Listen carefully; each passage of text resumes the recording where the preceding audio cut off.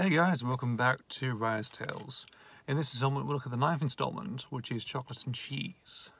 So this is a sports comedy drama, anyway, to do with basketball. In fairness, I did play basketball back in the day, back at secondary school, which was a bit of fun, really. I wasn't the best player, but it's just one of those things I do remember, I think doing well, actually, and everyone just sort of holding around and lit me up in the air, really. So that's one interesting thing. So I thought about this because like there are basketball movies, of course, stuff like Glory is one. Is it Glory? Is it?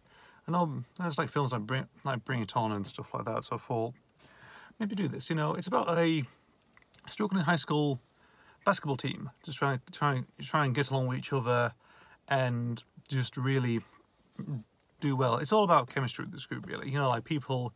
It's like a bunch of different totally people who have been put together and just trying to make it happen and get the chemistry right for the group. Really ends up not doing too well in principle. Really, you have a mixture of male and female in this one as well. So rather than have an all male team or all male female team, it's all mixed together. This is, and it really shows, really, because you have the sort of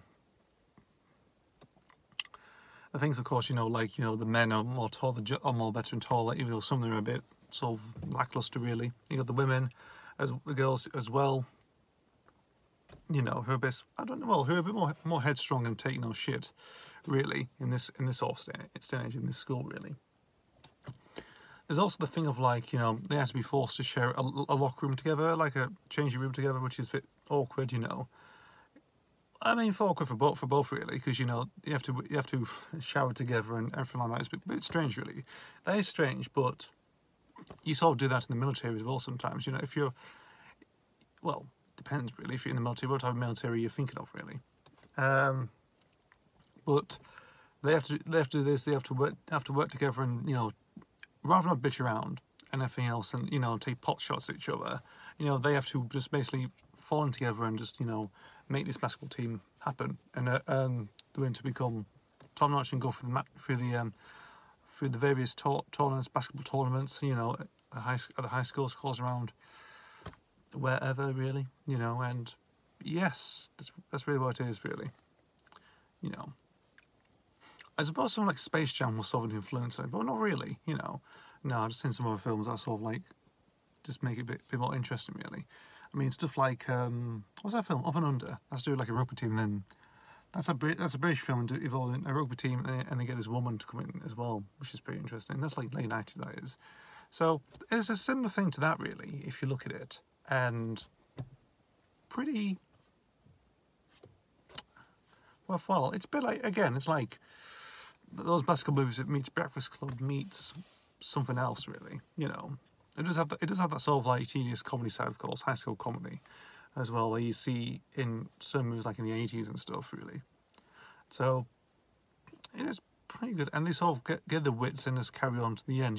There's a bit of a climactic thing, of course, when one is down, or injured or something, and basically just decide to carry on. He somehow manages to keep it all together and stuff like that, even though he is severely injured.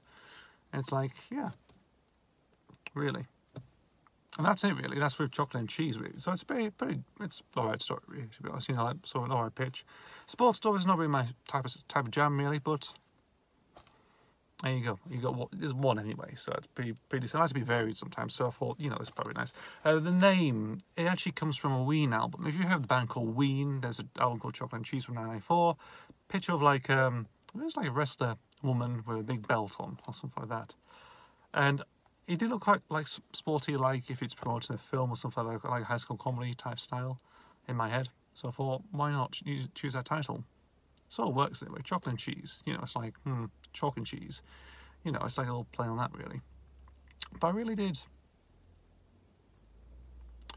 thought through it. There you go, guys. Chocolate and Cheese. That's number 9 in the 50 situations line. Thanks for watching, guys. As always, see you for the next video, and goodbye.